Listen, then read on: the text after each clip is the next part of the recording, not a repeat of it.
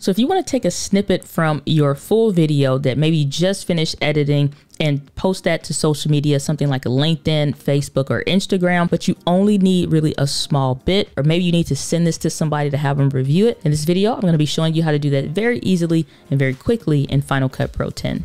Okay, so here we are over in Final Cut Pro. In the previous video, I showed you how to turn this from your regular 1920 by 1080p video or 4K so that it's full width, and use the Smart Conform in Final Cut Pro so that it's resized for Instagram Reels, TikTok, YouTube, whatever you want to post it to. And I only just want to do like the first few seconds of it. And this is already converted into a vertical video, but I would have to get rid of all of this other stuff on the timeline, and I just kind of don't want to. So to use this feature now, what I want to do is go here in a small space, how wide of an angle you can actually get. So I've been rocking with the Sigma 16mm lens for quite some time now, and so let's say about there, I'm going to go ahead and bring this down to kind of really fade that down. Just so it kind of fades out. Millimeter lens for quite some time now, and I had the same questions that you probably did, which is why you're watching this video. And that's just to see. Okay, so somewhere about here, I only want to do this.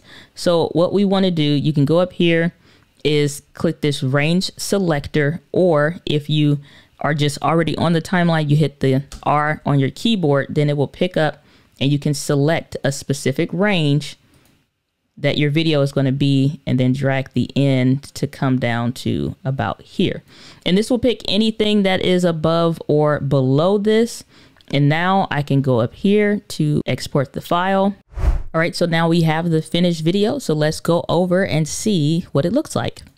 So if you're considering picking up the Sigma 16mm lens, you're probably trying to figure out how much space do you actually need to get shots like this, to be close to the lens and get a blurry background. Well, today I'm pulling out my handy dandy tape measure, and we're going to be bouncing around the office so you can see just in a small space how wide of an angle you can actually get. So the range selection is a fantastic tool just to make sure you only pick a specific range of the video and export that, so you don't have to deal with the rest of the timeline and adjusting a whole bunch of stuff. So let me know if this tip was helpful for you, and if you want more Final Cut Pro tutorial tips. And otherwise, guys, live with passion. I'll see you in the next video.